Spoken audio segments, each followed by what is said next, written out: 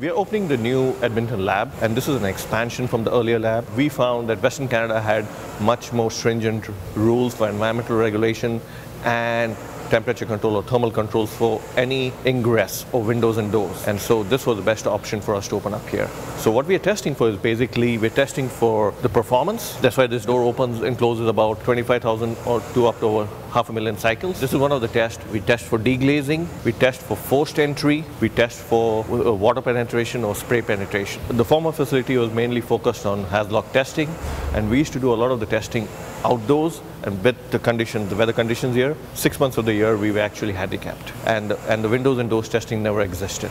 This is brand new built. There is a number of fairly large windows and doors manufacturers here in the Edmonton area that require the testing, especially when the new building code comes out. So Edmonton was the natural choice.